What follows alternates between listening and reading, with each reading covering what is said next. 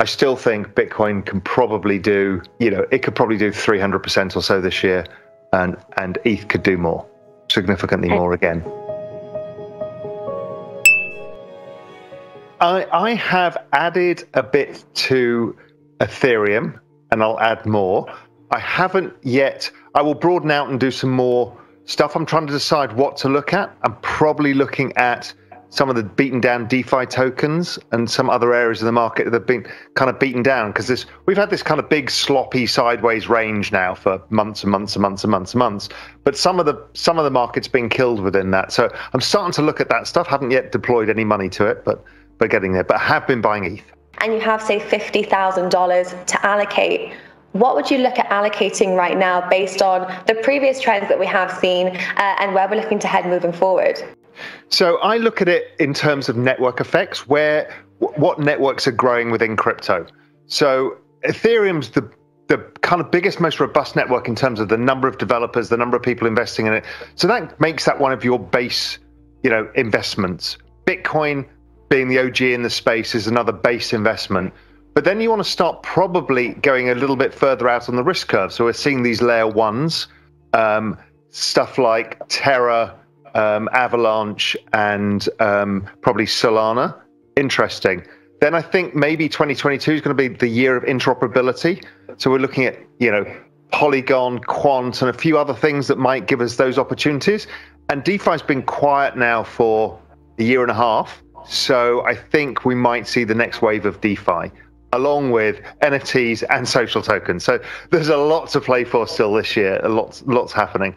What are you expecting from Ethereum price from this, and also the Ethereum price structure building up to ETH 2.0? So, it's the structure leading up is I don't know, because there's a bunch of things going on, which is the network's been slow because retail investors have had their earnings crimped by inflation, so they've had less marginal money to be able to put in. There's the Fed tightening, central banks tightening. So there's a lot going on in this picture right now, which is why these prices have been wide-ranging and sideways.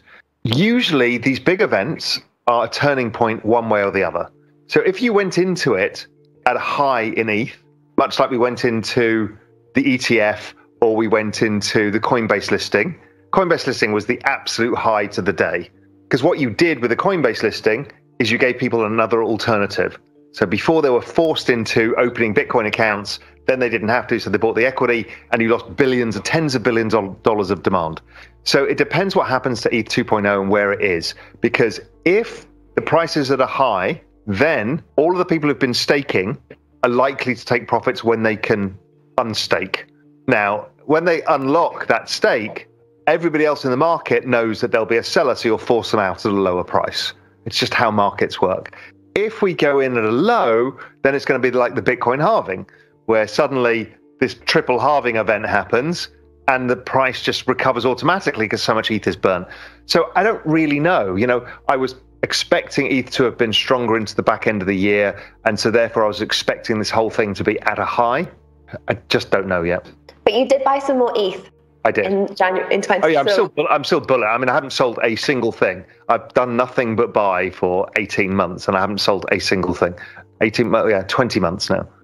And I think what's interesting as well, staking has played a huge element in this, and also the NFT metaverse boom, from my side, almost gives this kind of cushioning and support to vulnerable Ethereum prices. Is that kind of the case from your side? Well, so if you think about it, what makes a network really robust is not only investors in it, i.e. token holders, but when people are developing on it, and then you're developing other projects on it that also have investors on top, you're creating network effects. So if you think of ETH in those terms, so there's now demand for the network, which is why ETH is so expensive, gas fees are so expensive, because everybody wants to use ETH. Okay, and then you've got the other phenomena where those expensive gas fees are going to burning ETH. So what you're doing is taking ETH out of supply as well.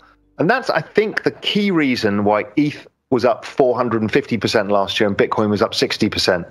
It's to do with the robustness of the network and that burning of tokens, and the fact that Bitcoin doesn't have Ethereum, doesn't have NFTs, doesn't have smart contracts, it doesn't have any of this on it. It's got the Lightning layer, but the Lightning layer basically what it does is batches a bunch of transactions on one blockchain slot. So you're actually not using vast amounts of the network. So I think that's why Ethereum did so well versus Bitcoin last year.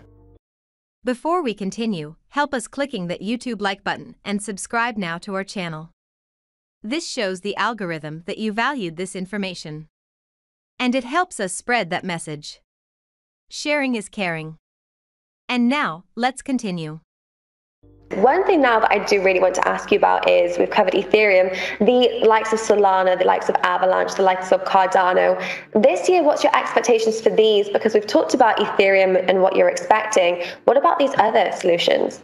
They've been moving fast because of Ethereum's expensive or slow versus some of the use cases.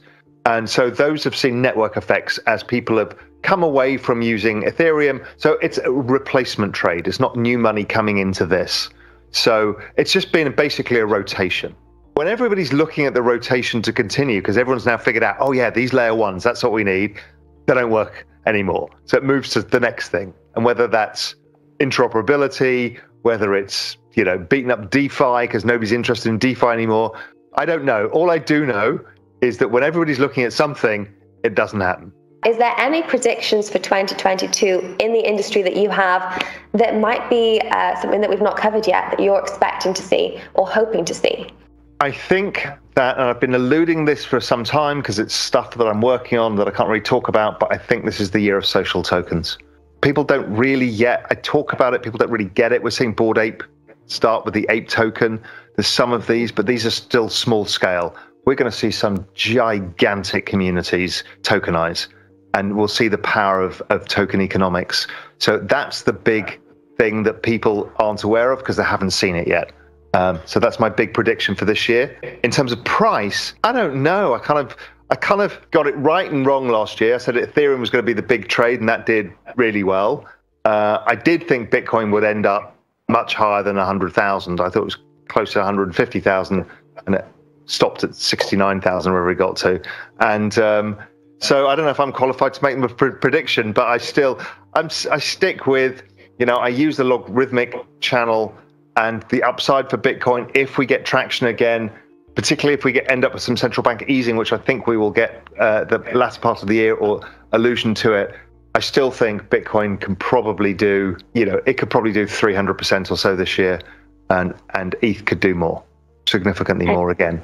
It's really interesting, and I think a lot of people are going to be thrilled at that prediction as well. It seems like a very but you have to discount the fact that I didn't get it right last year. I mean, I got it right because I made a lot of money from it, but I didn't get it right in terms of price prediction. Price predictions are impossible because the texture of markets changes over the year, and you need to understand what that means. I mean, I'm not in this for the short term, so I don't really care, which is so.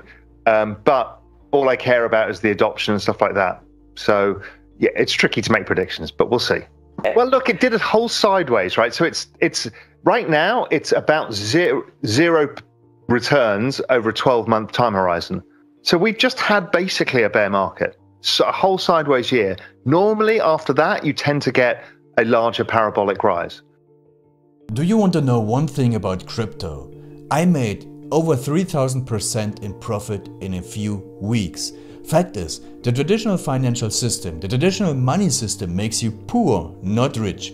If you want to earn $500,000, $1 million, you have to wait until you're 50, 60, 70 in the traditional financial system, and you probably will still be broke. And you will be old. This is not a sexy combination, as you can imagine. But the question is, how can you start in crypto and make these profits? Where to invest? Where to start? My name is Gunnar and I'm from Germany, as you can hear, and things are a little bit different in Germany. More about that later on. Fact is, there are lots of different cryptocurrencies. It's a gigantic universe where beginners and professionals get easily lost. But there is light at the end of the tunnel. There are 7 key steps you need to follow to become successful in this market. You have to know them, and if you fail one of them, it's literally impossible to succeed in this market. Just an example, one of the key points is your exchange, and one of the biggest are, for example, Binance and Coinbase.